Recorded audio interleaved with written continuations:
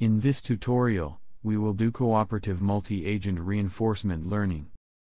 There are a lot of scenarios in real-world application when several robots should cooperate to achieve a common goal. For example, as shown in this simulation, we will train agents so that each of them stops at a specified point without clashing with other robots, in a narrow space. To approach this problem, we will use VDN. Now let's see the theory of this method. VDN stands for Value Decomposition Networks. VDN copes with the problem of cooperative multi-agent reinforcement learning with a single joint reward. Such problems are difficult because of large combined action, observation spaces and difficulty to determine an action that brings high reward not to a single agent, but to a whole team.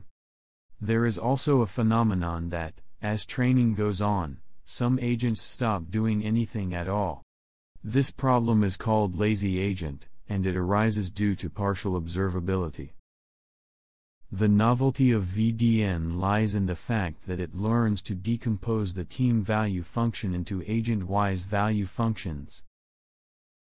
The main assumption is that joint action value function for the system can be additively decomposed into value functions across agents. The meaning of this equation is that action value function of the whole group is nearly equal to the sum of action value functions learned only from each agent's local observations. Let's see a visual explanation of the network in case of two agents. In the right image, local observations enter the networks of two agents over time. Then, observations pass through the low-level linear layer to the recurrent layer. Then a dueling layer produces individual Q values that are summed to a joint Q function for training. At the same time, actions of each agent are produced from each individual network. In order to decrease number of learnable parameters, certain network weights between agents are shared. Parameter sharing also contributes to the concept of agent invariance, which is useful for avoiding the lazy agent problem. Now let's see the definition of the problem we are going to simulate. We have three car-like robots on the field. Each of these robots is an independent agent. The field is a square with 14 meters side length. There is also a 2-meter wide area outside the field. Agents can move inside this area. If the center of any agent crosses a boundary of the gray field, an episode ends. There is one goal point on the gray field for each agent. Vertical distances between goals are 3 meters. Each episode, vertical coordinates of goal points are selected randomly from 6 possible combinations. Horizontal coordinate of each goal is selected randomly and range from -2 to 2 meters. Each goal point has not only coordinates, but also orientation. In this simulation, for each episode, orientation is selected randomly from 0 or 180 degrees. There is a safety zone outside of each agent. If safety zones of the agents overlap with each other, or if a safety zone of an agent overlaps with the black region, a negative reward will be applied. So, agents should head to the goal without colliding with each other. The objective of this simulation is to learn a policy so that each agent in the group gets to the specified goal point. The state is consisting of position and orientation of each agent, difference of goal position and an agent's current position. Since we have 3 agents and each agent has 6 parameters, the state will be described by one-dimensional array with 18 elements. Each agent observes location of all agents and difference of its own location and goal. Note that each agent knows only its own goal, but doesn't know where are goals of other agents. Since an agent doesn't know other agents' goals, observation space is described by one-dimensional array with 12 elements. An agent has 11 discrete actions. 5 forward actions, 5 backward actions and 1 action that makes it stop moving. Although agents have individual observations and are responsible for individual actions, each agent receives only the joint reward. Reward increases proportionally to each agent's distance to the goal and orientation difference. For each agent that has reached its own goal, a reward of 0.333 is given. If all agents reach their goal positions, a reward of 1 is given, and the episode ends. If a safe zone of any of the agents overlaps with another agent's safe zone or the black area, the reward is deduced proportionally to overlapping area. If the center of any agent crosses over the border of gray and black regions, a reward of -1 is applied and the episode ends. In this tutorial, as a base code of VDN, we are using this deep MARL toolkit repository. Thanks for the author for sharing this code. In this page we can find package explanation and links to papers describing each method. Make sure that you have installed all required Python libraries written in the requirements text file.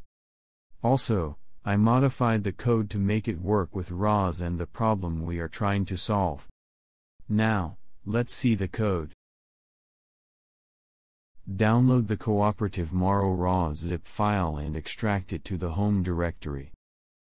Move to the scripts directory. Open the MARL VDN train script.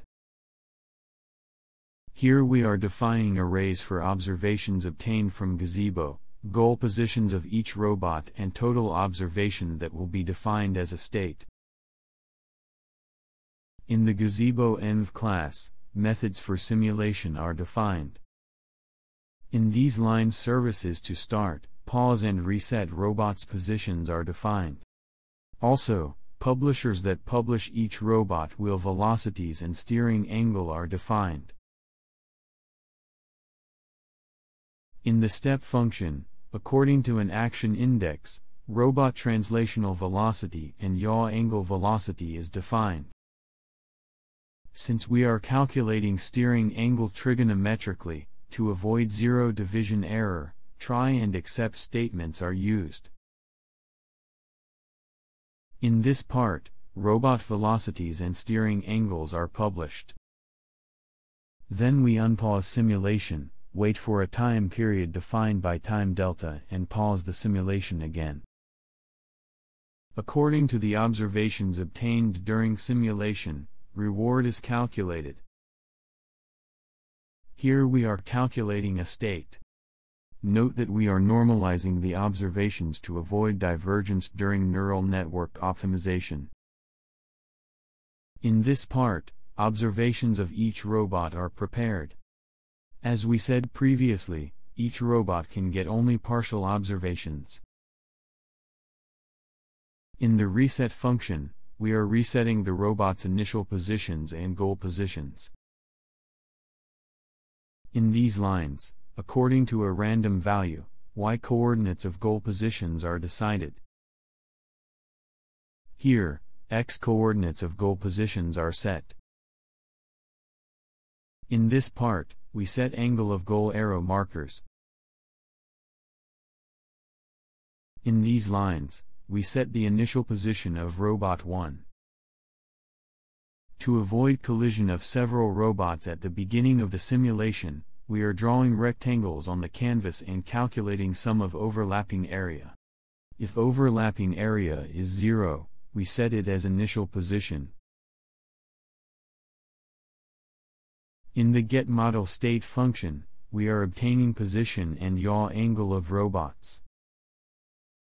Since Gazebo publishes orientation in form of quaternion, we convert it to yaw angle. In the clash calculation function, the robot's positions are drawn and calculation of overlapping area of safety zones is done.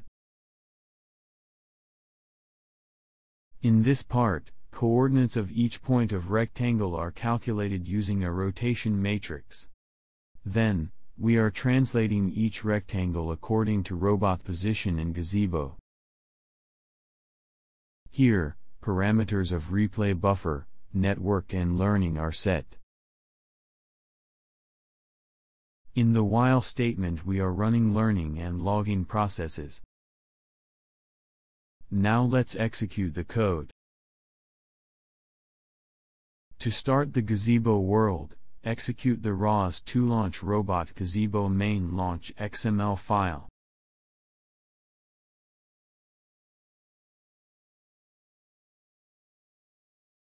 While launching this file, an error may occur.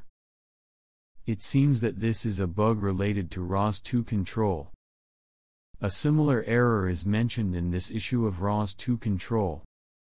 Probably this bug will be fixed in the future, but for now, if this error emerges, relaunch the file. If the file launches normally, there should not be any red lines.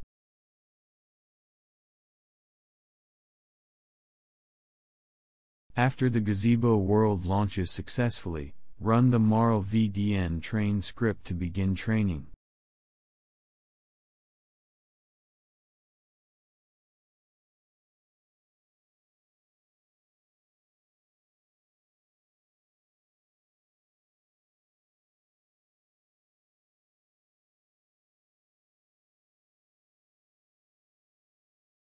Using our Viz2 we can visualize robot goal positions and overlapping area.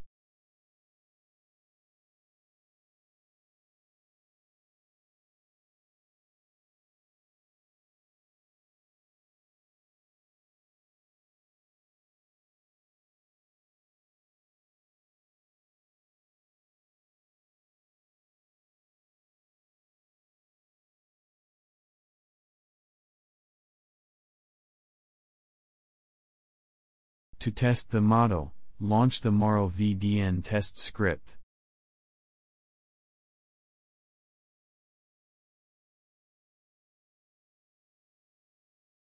Unfortunately, I could not train so that each robot reached its goal position, but with proper hyperparameters tuning and reward shaping it should be possible.